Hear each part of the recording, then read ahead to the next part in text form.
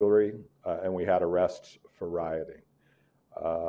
I want to again mention the fact that we are working right now with our investigative team to compile images of anybody that was in our city over the past 3 or 4 nights who was involved in destruction of property or the throwing of missiles and the hurting of people. We will be releasing those images. We're going to ask the community to assist us with identifying those folks so that they can be held accountable. With that being said, we can take any questions, I believe, Mayor, that anyone has. Do you know who gave the order to fire on those protesters last night? What order are you talking about? Somebody gave the officers in Lafayette Park the order to use munitions against peaceful protesters. Are you talking about the presidential movement? Yes. The presidential movement was handled by federal resources. I was told of the movement. It was an unplanned movement shortly before it occurred. And the Metropolitan Police Department did not participate, so it would be out of turn for me to speak about who, what, where, and how munitions were deployed. Do you have an opinion on the fact that those munitions were deployed against protesters? I don't know the circumstances, so as I gather more detail, I may be able to develop an opinion on that. Does the mayor, do you have a comment on what happened there last night, Mayor? From what I could see, just like you all could see, I didn't see any provocation that would warrant the deployment of munitions, and especially for the purpose of moving the president across the street. I know last night in a tweet you called it shameful. Do you think that overnight, maybe a stronger word, perhaps? I said what I said. I stand behind it. Yep. Chief, going back to, well, somebody define munitions and tell us exactly what type of munitions were deployed either by your department or what was deployed during the movement. So I can only talk for my department, and this is a very fluid activity. So anytime we deploy munitions, our police officers are required to report that, and we investigate that. Our Internal Affairs Division will go back and they will investigate every deployment that we had. What we had used last night, and the time that I can't say that we didn't use pepper spray at other points, because when you're making arrests of that nature, if anybody rushes the line, an officer may utilize pepper spray to control that line. But the only incident in which that I believe that we deployed sting balls and OC spray and CS spray was when we were dealing with that last group of 300 protesters that was in the vicinity of Judiciary Square. And then, Chief, can you talk about your officers did play a role, an active role, an aggressive role in the movement of the president. They cleared the intersection at 16th and I while the president was at St. John's Church.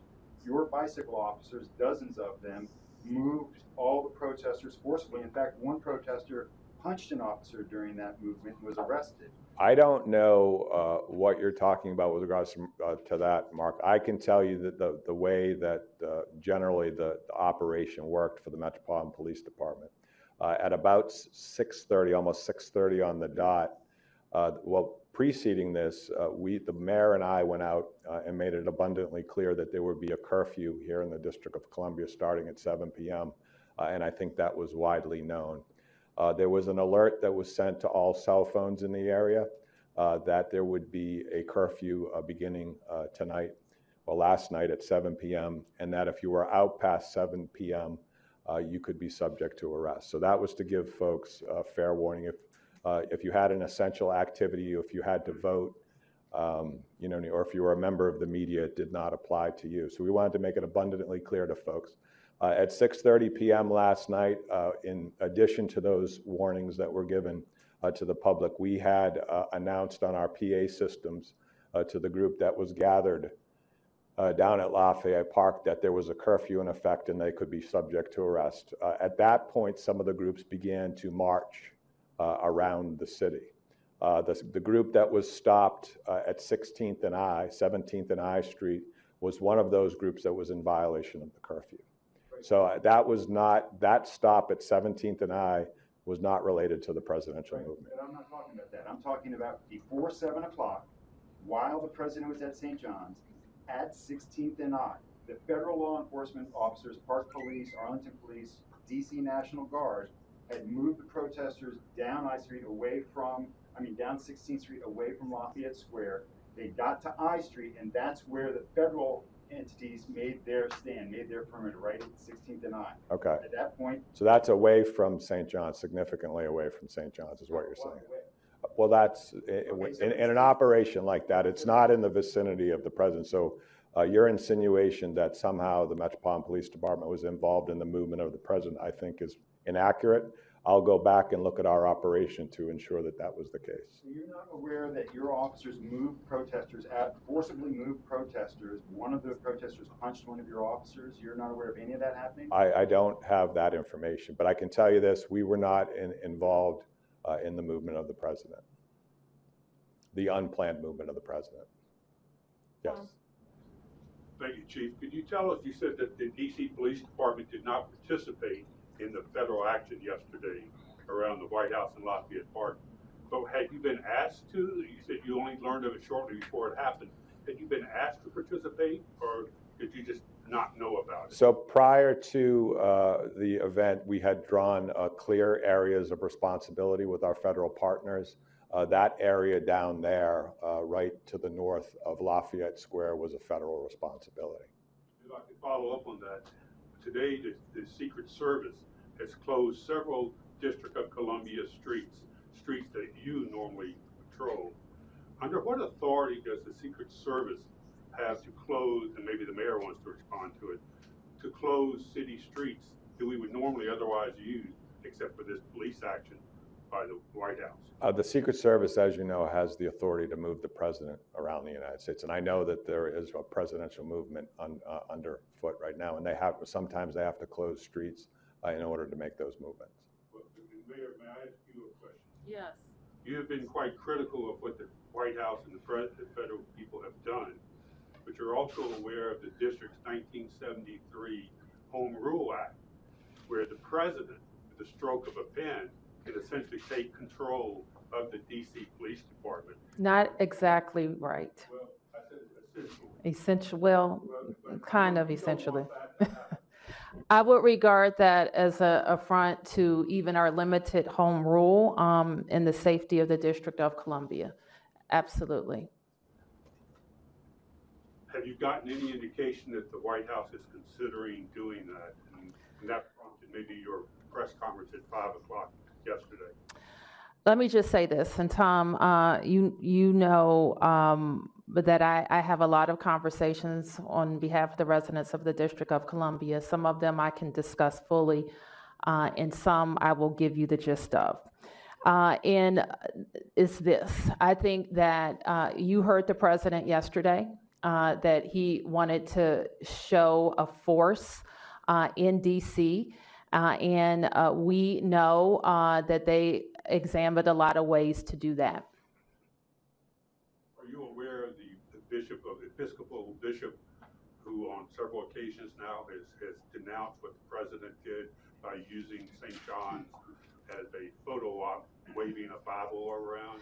Do you have any personal reaction to that? I heard her remarks on one of the morning shows today, our office, and in fact, I wanted to reach her yesterday. I didn't get a chance to, so I'll try to reach her today. I toured St. John's yesterday, as you know, as far in as we could get into the fire damage. We are grateful that our DC Fire and EMS got to the church and was able to extinguish the fire with relatively light damage to a basement area outside of the main sanctuary of the church.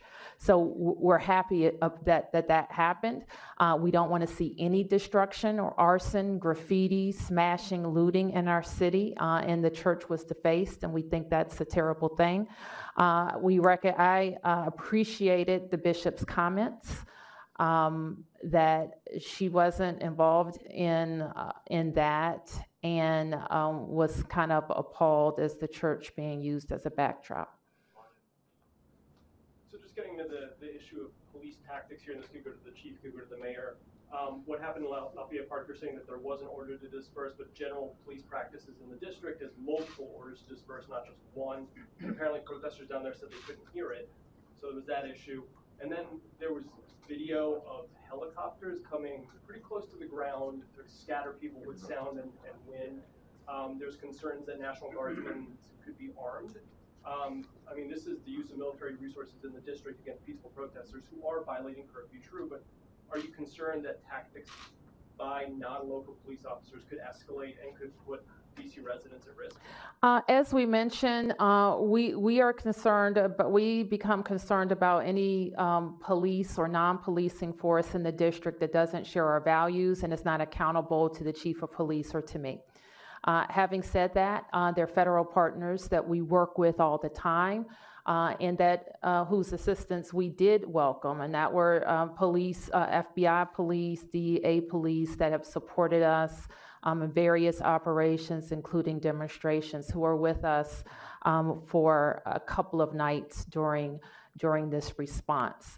I'm going to ask the chief to speak about arming the National Guard. While we ask for the National Guard's assistance on checkpoints, so to speak, around our perimeter to manage flow of traffic in and out and to manage that, we did not and do not request an armed guard for any purpose in the District of Columbia.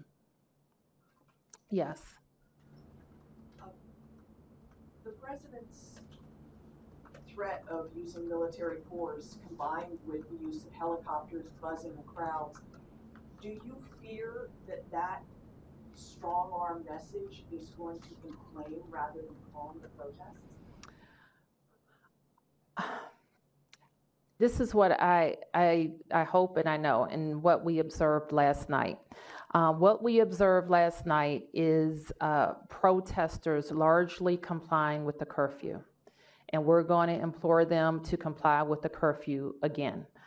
The curfew is 7 p.m. And that doesn't mean you're leaving at 7 p.m. That means you're off the street at 7 p.m.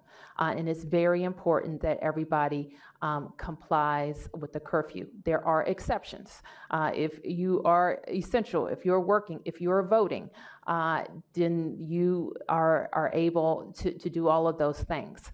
But we're asking people to comply with the curfew. Yes. Mayor Bowser, what did the federal government tell you about the options for increasing and showing force in DC? I was told first of all, I heard what you all heard about the president saying that he wanted all manner of civilian and military might deployed across the country in the district. So we all heard that ominous warning. I later was told that they would be seeking, and we heard from jurisdictions nearby that they were seeking National Guard support, possibly Army support, and federal police from other federal entities. Did you push back on any of these options? Absolutely. We don't want the armed National Guard, armed military, and we don't want any of those things on DC streets. Federal assets and monuments and memorials are appropriate for federal assets. I already mentioned the federal police who we have worked with and who are helpful to us from the FBI and DEA. That have been helpful to us in establishing perimeters during this response. So Yes. Mayor Bowser, who have you reached out to in the federal government? As I mentioned already, Fennett, we have had a flurry of conversations with our federal folks in the White House, Main Justice, and involving the National Guard. Yes. People are clearly scared of police brutality, police abuse. Do you have concerns that the curfew ending or starting an hour before polls close will suppress voters, and do you have plans to extend it to start at 8 p.m.? Our curfew will begin today, as mentioned in my mayor's order, at 7 p.m. through 6 a.m. tomorrow. And you asked me if we have concerns. We know that people have been voting in this primary, which is today, since May 22nd. They know the hours. They have 22 voting locations all across the District of Columbia that they can go to, and polls are open until 8 p.m. And you won't have any problems going to vote anywhere in the District of Columbia through 8 p.m. today. You are concerned about voters feeling scared to go and vote? I'm not concerned about voters feeling scared right now, because they can vote right now or any time today. Are the federal authorities and National Guard aware of the fact that people are voting so that citizens don't have to explain what they're doing? The federal authorities and National Guard, and we can make people aware of voting, but I don't expect that will be an issue. Yes. Mayor, were you aware that Arlington police were in the city last night assisting? And secondly, the county government there put out a statement saying that they pulled their officers out of the city based on what had happened in Lafayette Park. Do you have a comment on that?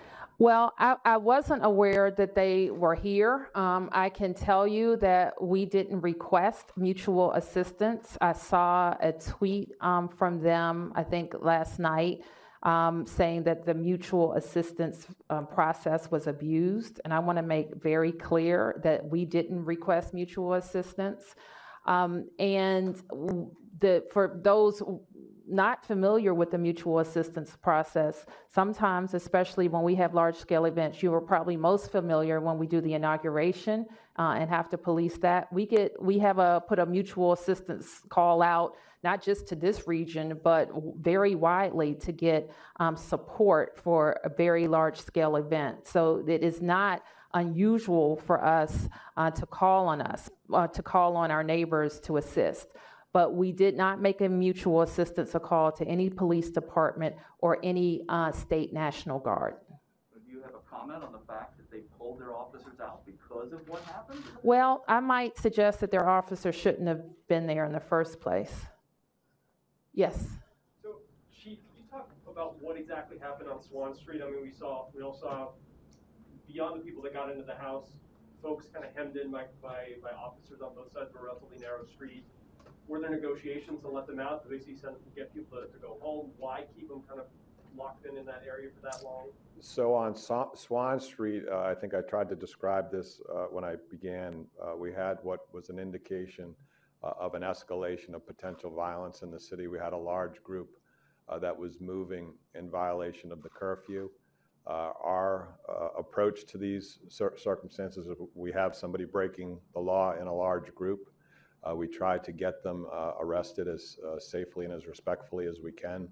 I think there was a lot of misinformation after some of the folks that could have potentially been arrested went into the home. I think there was a lot of misinformation that was put out that raised a lot of concerns.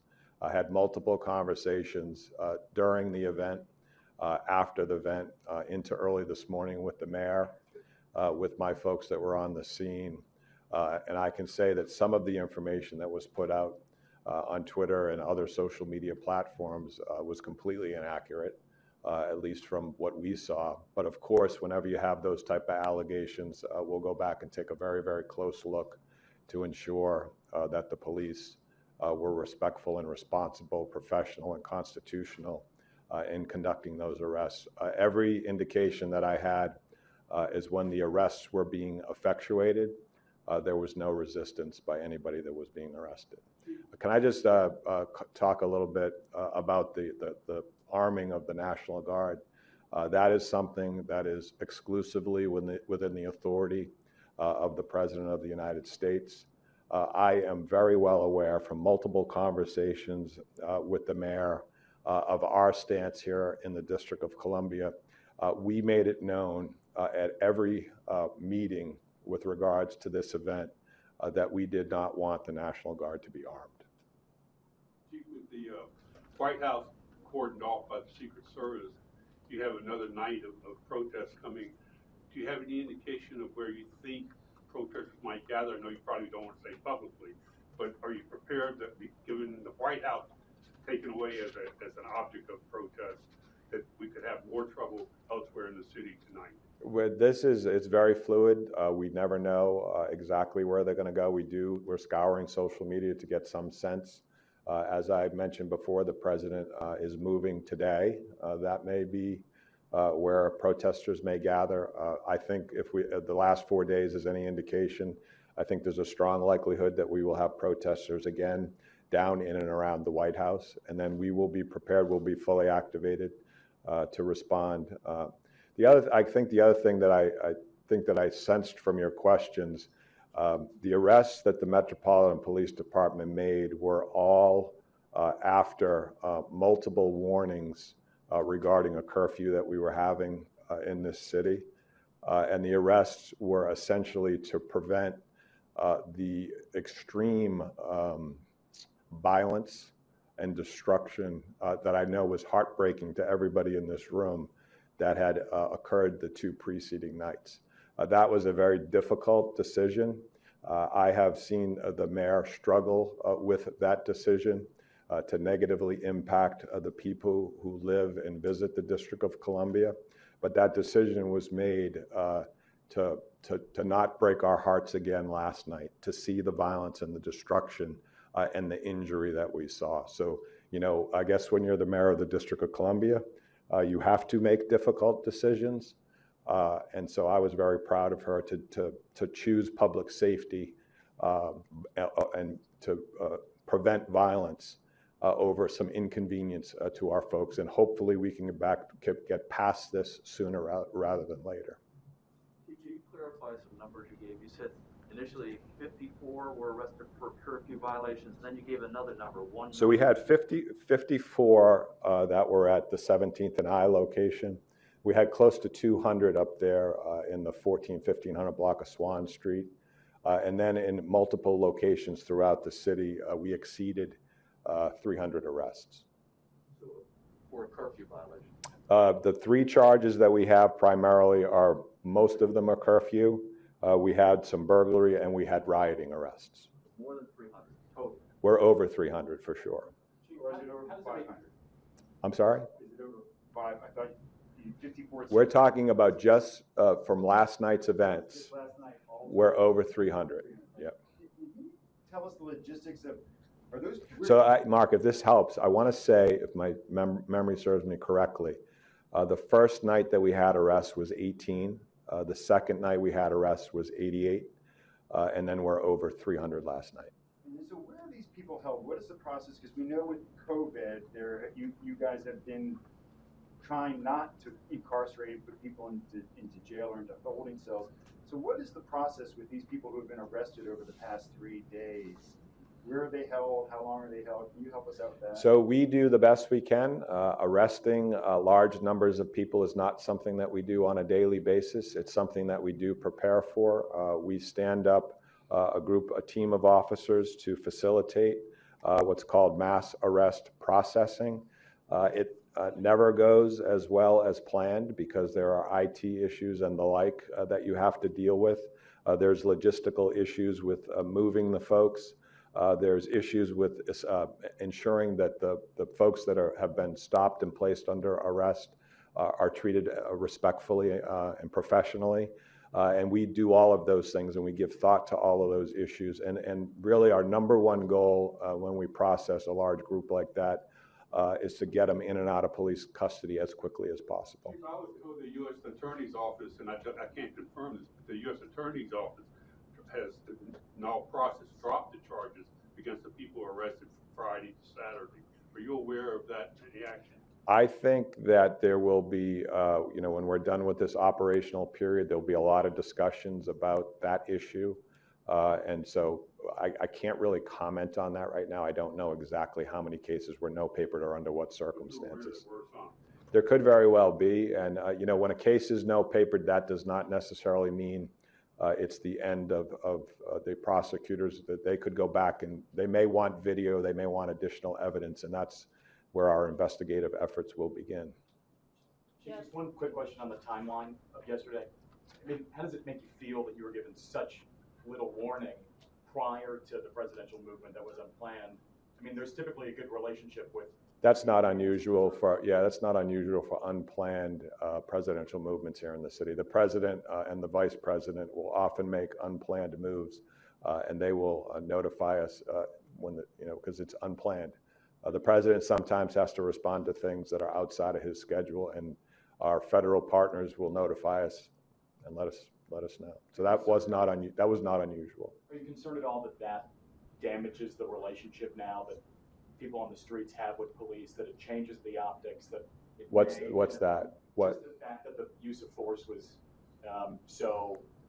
Yeah, I'm concerned whenever there's a police action that paints police officers in a negative light, because what folks will do is they will attribute that to all of us.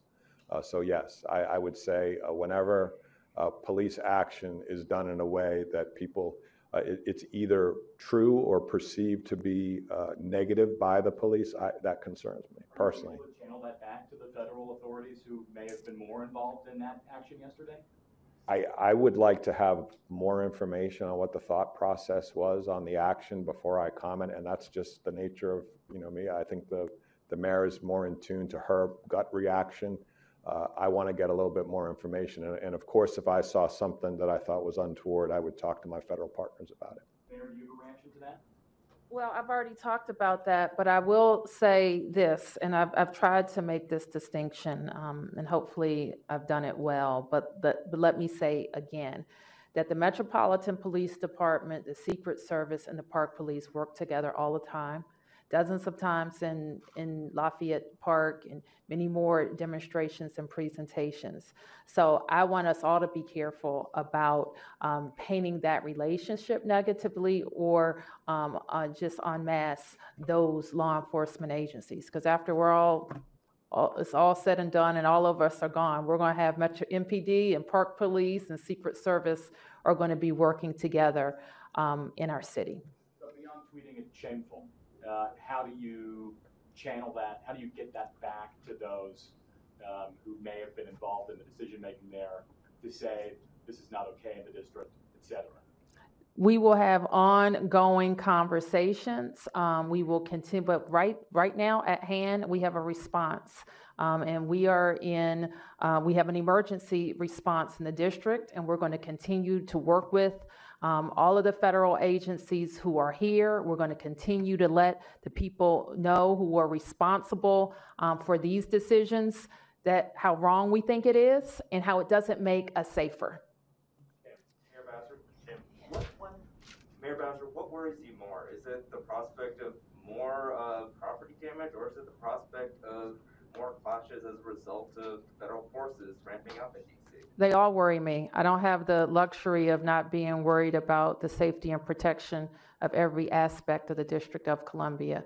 Our police community relations, people's first right to demonstrate peaceably in the District of Columbia, mayhem in the District of Columbia, including smashing windows and looting. I don't have the luxury of picking the one that I want to deal with. I have to deal with them all. Yes. Mayor Bowser, did the president's ominous message, as you described it, make matters worse? Is there something he could say today that would calm things down? I can say this. I don't think that the military should be used on the streets of American cities against Americans. And I definitely don't think it should be done for a show. Chief Newsom, could you explain the role of Unified Command, what triggers it, what law enforcement agency, who's in charge at the top making the decisions? Sure, I talked about that in great detail, I want to say, when we discussed operations on Saturday. Whenever you establish Unified Command, you bring in decision makers from the agencies that are involved. In Washington, D.C., those agencies have specific and inconsistent jurisdictions. And the idea behind Unified Command is to come up with a collective decision. What triggers establishing Unified Command? when you're going to have an operation that involves multiple agencies. Are there multiple agencies in the city right now? There are. We have a number of command posts set up throughout the city where federal and local partners can communicate, including our JOC at police headquarters. Chief, three things real quick. Were there any charges for wearing a mask last night? Not that I am aware of. I can't, for wearing a mask? Yeah. So I think there's some confusion about that charge. In the District of Columbia, wearing a mask, and certainly wearing a mask to protect yourself from COVID, is not illegal. So the only time that wearing a mask is illegal is if you place a mask on with the intent to commit a crime. So I can't remember the last time we made an arrest like that, but I don't think there would be one last night. Secondly, was there any pepper spray deployed inside one of those residences last night on Swan Street? I've asked that question multiple times. We are going to probably have multiple body-worn cameras that we are going to have to review before I can say with 100% certainty. But from the command officials that were on the scene, the answer to your question is no. Thirdly, where were the munitions used last night? In the area around Judiciary. Our munitions in the area around Judiciary. And that was pepper balls and pepper spray. Pepper spray, CS gas was used, and sting balls. And that was to There may have been other deployments, as I indicated earlier, of pepper spray and potentially sting balls. I don't have all of that in front of me right now, but if it was on a very limited nature. And that was to disperse a crowd that was? When we are forming lines to make arrests of multiple individuals, sometimes there are skirmishes on those lines, and pepper spray can be deployed in those instances to push folks back. But I heard, particularly with the arrest, I heard over the radio as I was monitoring that the command official was telling officers not to deploy munitions because once the group was closed in, he was telling them because they have nowhere to escape, and he thought it would be unsafe, which was a very good call by that command official. May I just add, Chief, and I don't know if this was the case last night, but it was certainly the case during our response, that some of the bangs or pops heard are the demonstrators that have fireworks and other things that have been used throughout this weekend. So I know sometimes I was reading along that people say, I heard a bang, I heard a pop, and that's not necessarily a police munition. Question, guys. Yes, sir. So I think the count now is 3 council members have asked you or called on the curfew to be rescinded. Any thought about that happening, or any thought about it being extended beyond tonight? We have made no decisions about extending it beyond tonight, and we have thought long and hard about the curfew time and have debated it about, especially as it relates to voting and how we can send a clear message that you can vote all the way through 8 o'clock, and we're going to continue to amplify that message. But finally, it boiled down to a public safety decision, and that we saw people leaving to be compliant with the curfew. And when that happens, that allows the police to focus on the people who are bent on breaking the law and being destructive. So we think that it was to the good over a couple of nights for public safety. Yes. One quick question for the chief about the use of that, I guess, military helicopter, low flying to disperse the crowd. Just what are your thoughts on that as a tactic, both safety wise and then kind of the ripple effect of how it makes people then view law enforcement? That was a federal asset. That decision was made by a federal agency to do that. I don't know if it was helpful. I can say that. I don't know if it was helpful, and if asked in the future if that was a helpful tactic, my response would be no. And then, Mayor, can I ask you about voting? Yes. Have you voted yet? What are your plans for voting? I'm going to vote after this.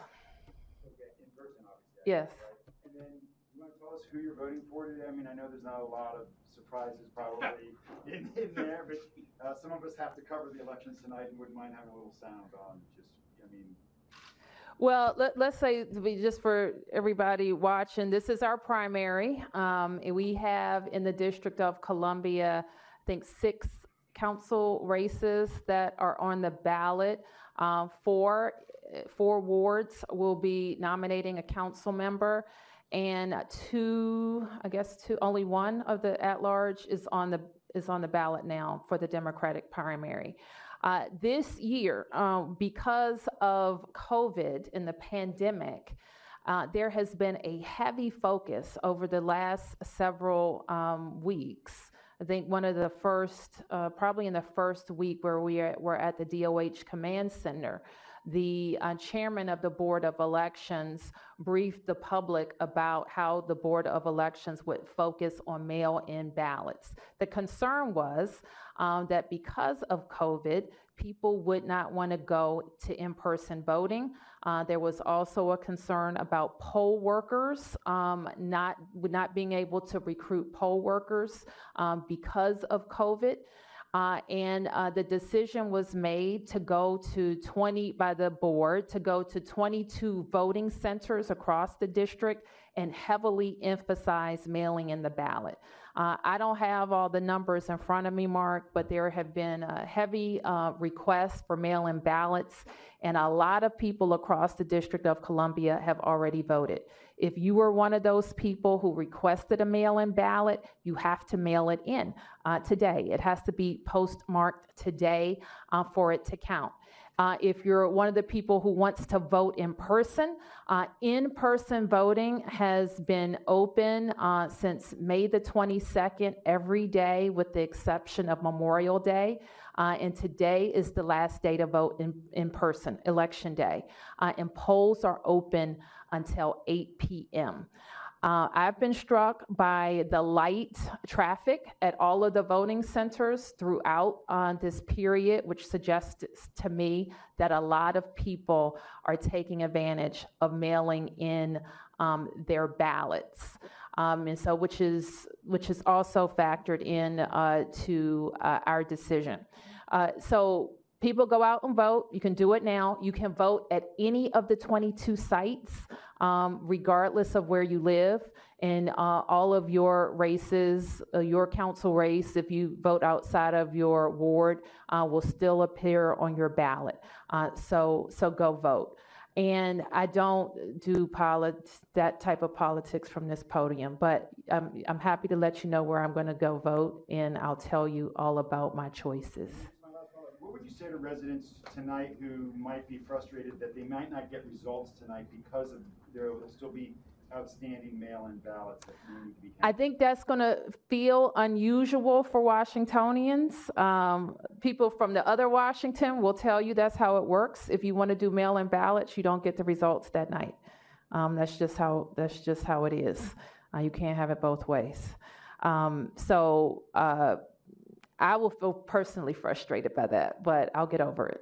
And they'll let us know when they expect to count all the ballots. But I think they allow at least, I'm not sure, but I think they were allowed at least 10 days for the mail-in ballots to arrive. Yes. The elections office said this morning that that after the polls close at 8, probably before 9, they will release all of today's voting and all the ballots that they have in fact counted up to this point, which is about 30,000. Okay. We'll recognize that they'll have many more to go, so you'll get some indication that you won't have results like we know. Got it. But my last question, though, at the voting, they said that for the voting centers or the mail-in ballots as well. For the 20 voting centers today and all absentee ballots that have been counted through today, I got it. This morning was about 30,000. Got it. But there'll be many more after that. I have a question for the chief. Chief, for people who want to protest peacefully today. I'm glad you're not asking me who I'm voting for. I'll follow up. Yeah, thank you. Yeah, I thought it was an inappropriate question, but it's okay. For people who want to peacefully protest today, there are people out near the National Shrine right now. Can you assure the citizens that those who are protesting peacefully will not be subject to anything, actions by your department or by any of the federal agencies that are now in the city and are feeling more emboldened to take actions against civil disobedience or not civil disobedience, but civil We, protest. as always, welcome peaceful protesters in the District of Columbia. If you ask me why the protests have not been able to, last night were not able to continue past 7 p.m., it was because of the agitators who destroyed our city. They are really the ones that are responsible for silencing the voice of the people who want their voice to be heard. And so I think that it would be nice to get through this so we can get our protesters back out so people can hear their voice. Thank you.